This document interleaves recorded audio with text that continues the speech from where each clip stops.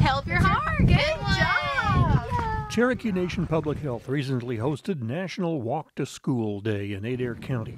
Even though there was some wind and rain in the early morning hour, it wasn't enough to stop elementary and middle school students who came to the Edna M Carson Park for the walk. 1, 2. Participants had a chance to play a little game to keep them warm before the walk began, and then it was time to take off. I'm walking, hear the need, I'm talking.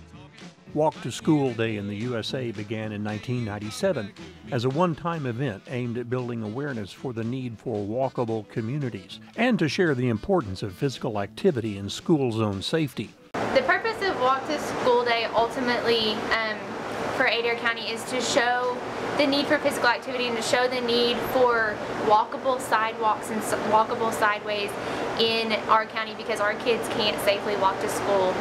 So what we're trying to do is show that we do need better sidewalks so that they can walk safely.